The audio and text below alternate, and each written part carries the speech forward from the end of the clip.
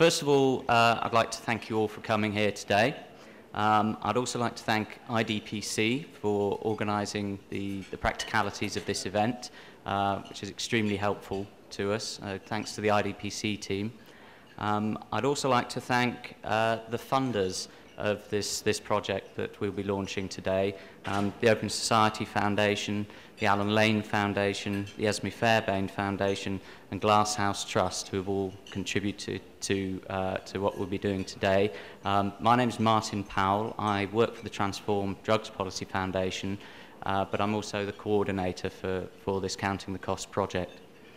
So I've mentioned, and you will already know, we're here to launch what's a new global campaign and website called The War on Drugs, Count the Costs and Explore Alternatives. You will already have noticed on your seats there are the first two briefings for this project, which I'd very much like you to take home with you, so we don't have to take them with us. There are also additional copies over there if anyone would like them. Do let us know if there aren't enough, if you need any for your group or anything like that, and we can send you some. This project is and launch is being supported by a range of groups with a range of views and backgrounds. They include the International Harm Reduction Association, the International Drug Policy Consortium, the Eurasian Harm Reduction Network, the Drug Policy Alliance, Espeola, Release, Transform, the Hungarian Civil Liberties Union, Cupid, Transnational Institute, International Centre for Science in Drug Policy, the New Zealand Drug Policy Foundation, and the Washington Office on Latin America. And in terms of this project, the first thing I'd like to make quite clear about where we're going with this is that we recognise the potential huge benefits from having an international consensus on our approach to drugs. Not simply in terms of regulating their scientific and medical use, though clearly that is very useful, but beyond that as well. And this project isn't about dismantling or destroying any international system. It's about ensuring we have the best one that's possible.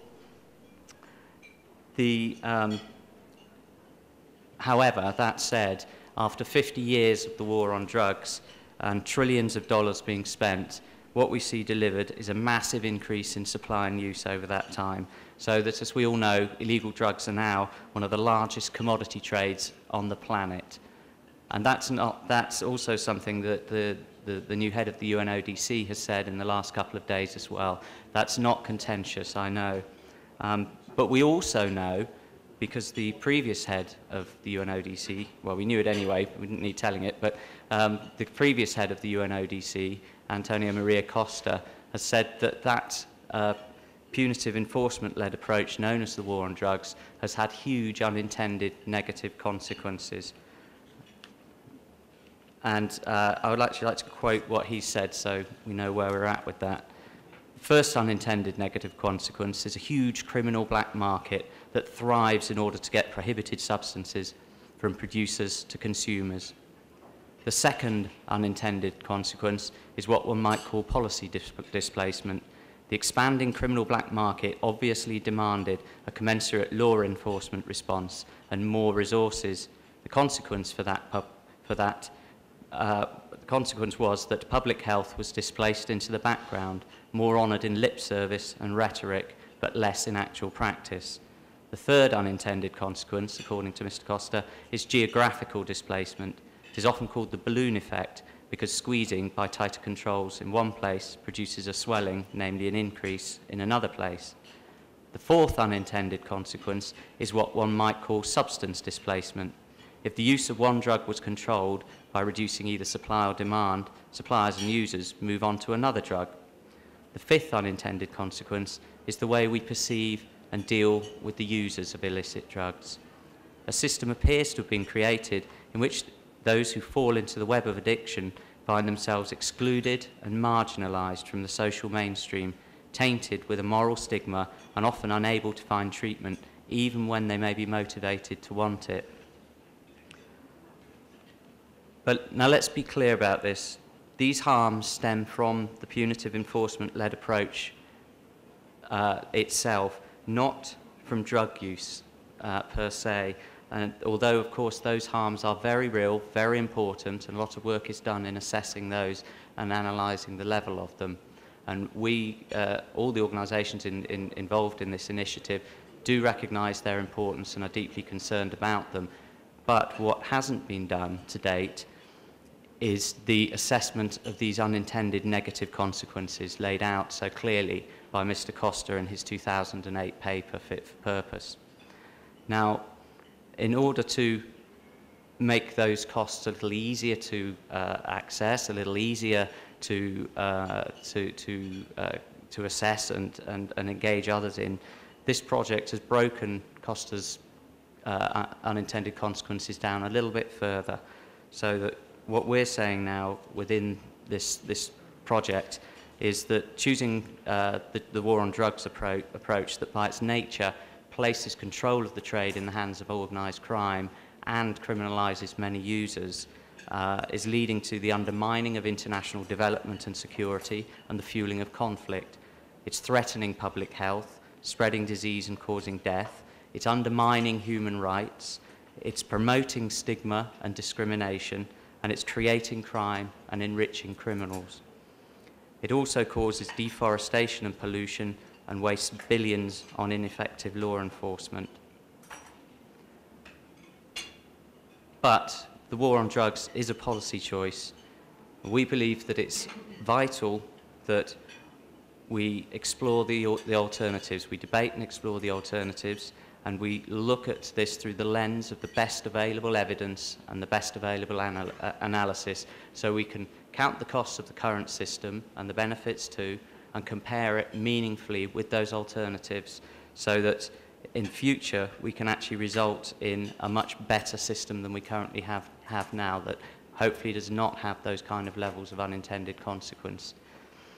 We also believe that by breaking down these costs in this way into these 7 sections, we're going to be able to reach out to those who work, the experts, the NGOs, the government departments, who work on those policy areas, development, human rights, treasuries, the whole range of them, many of whose voices simply have not been heard to date clearly in this debate, but who have expertise that we feel would be vital in terms of taking this agenda forward.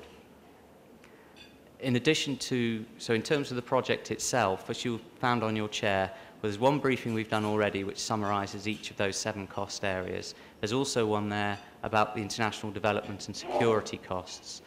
We are going to be producing briefings of that kind for all the other cost areas with a view to producing a report combining them at the end of the year. But possibly more importantly, this website, which is up on the right-hand side here, we intend to become a resource library that's of interest and use to anyone who cares about any of these cost areas that we're talking about. We are populating and in terms of resources, we're talking about evidence that's factual, in terms of written reports, videos, images, audio, all manner of media that we want to place on this in a searchable form to create a library that will start to lay out those costs and help with that process of assessing what they are. And I would invite all of you in this room, whether you've come from a country delegation, an NGO, or an academic background, please do submit pieces of evidence you think are important that should be on that website. And again, I would emphasise, we're not looking for unanimity here. There will be pieces of evidence there that we may not be 100% comfortable with, that others may not be. This is about having, and there is a comment on the website saying that that's the case. We may not agree with everything. What we're interested in, though, is capturing as broad a spectrum as possible to start that evidence-based review going. And of course, that does rather beg the question, why is this necessary in the first place? Well, the fact is that no international body or government has to date properly counted the costs of the war on drugs, let alone gone on to explore alternatives in this way. And the people involved in this campaign feel that it really is about time that was done. It's also a good time for this to happen. There is resonance out there in the world now around this happening, with policymakers increasingly making similar calls. So before I talk about the speakers, I'll just give you one last quote, which is from President Santos of Colombia just a couple of months ago, saying, "There are some fundamental structural contradictions in the war on drugs. We in Colombia have been successful, but our success is hurting the whole of Central America, Mexico, the Caribbean, Africa, and eventually it will backfire on us again." So are we pursuing the correct long-term policy? I don't object to discussing any alternatives, but if we are going to discuss alternatives, let's discuss every alternative. What is the cost? What is the benefit of each alternative? And that sums up very nicely what this project is about.